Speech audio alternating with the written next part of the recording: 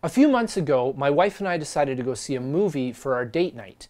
And we had heard that John Krasinski, or Jim from The Office, as most of you probably know him, had directed this new movie starring him and his wife, Emily Blunt. And my wife and I really liked both of them, so we thought we'd go see it. We didn't know anything about it going in except the title. But as soon as the movie started, we quickly realized two things. One is that the title doesn't lie. It is really quiet. As a matter of fact, it is so quiet that as soon as the movie started, everyone in the theater stopped eating their pop and popcorn because you could literally hear a pin drop in the auditorium. Fortunately, I'd already crushed our bag of popcorn during the previews. And the second thing that we realized is that it's a horror film, especially if you're a parent, particularly of young children.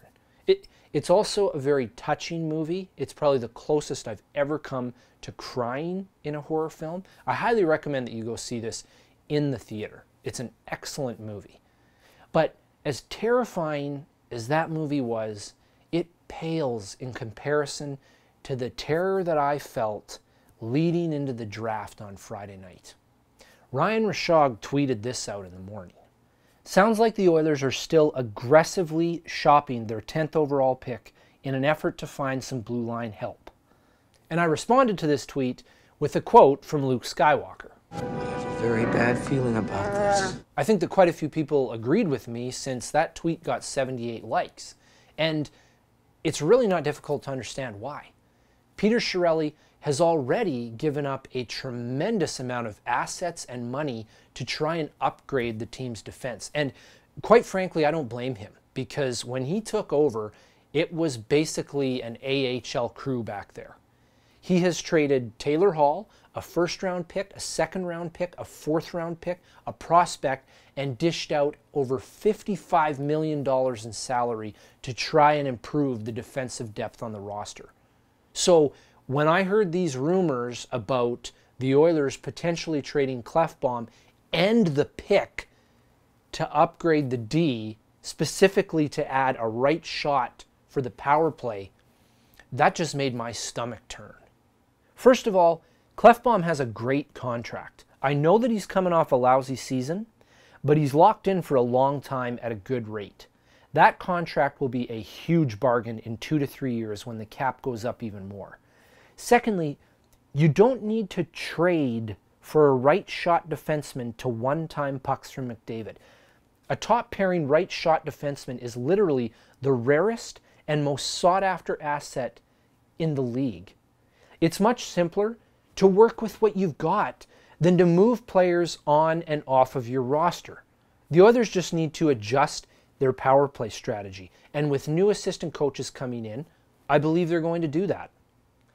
And thirdly, if the Oilers had dealt the pick, then last season would have been a complete and utter waste of time from every standpoint. The only silver lining from that dud of a season was that they came out of it with a top 10 draft pick. To trade it away would have been tragically comedic. Tragic for us Oilers fans, comedic to the rest of the league. But then, something wonderful and unexpected happened.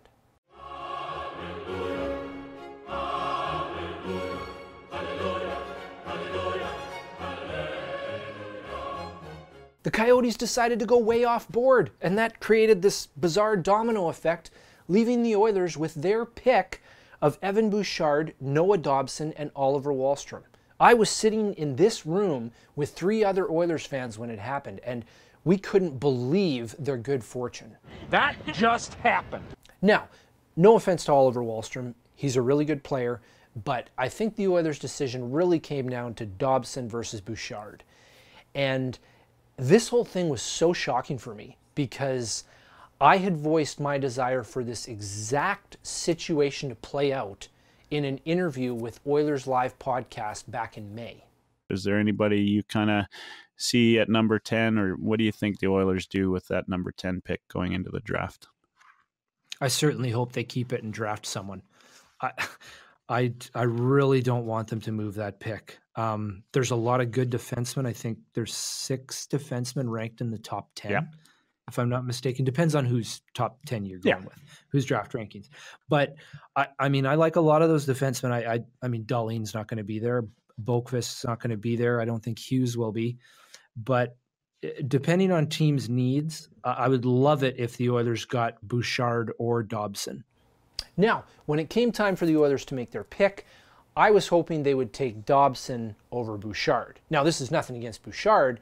This was mainly due to Dobson's really strong performance at the Memorial Cup. But after watching a comprehensive YouTube video comparing Dobson and Bouchard, it's very clear why the Oilers chose Bouchard.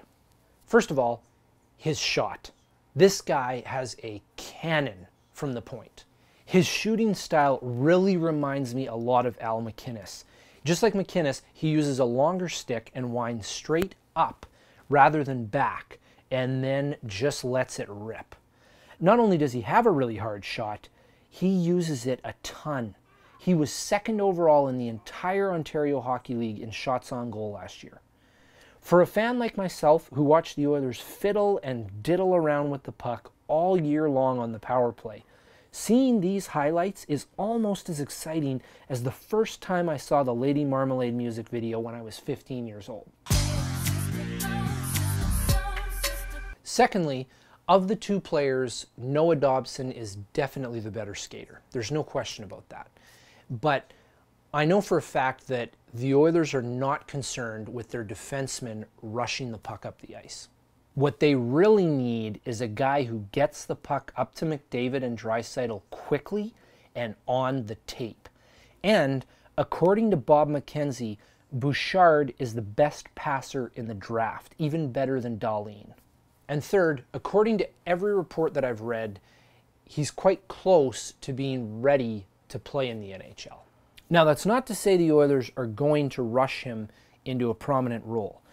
Unlike when they brought Justin Schultz into the fold, they can actually shelter Bouchard behind guys like Larson and Russell. I could see him getting at least 9 games next year, but this is the first time in recent memory that the Oilers will be able to properly bring along a defenseman within a competitive defensive core. The 2 biggest issues with the Oilers' blue line last year were a lack of threatening point shots and a complete inability to get the puck to their forwards with speed. These 2 things are literally Bouchard's best attributes as a player. What's so great about this player falling to the Oilers at the draft is there should no longer be this perceived need by the team, media, and bloggers to make a big trade this summer. I, for one, am confident that the Oilers can make the playoffs next year with their current roster. So hopefully the Oilers' head office is a nice, quiet place for the rest of the summer. I'll see you next time.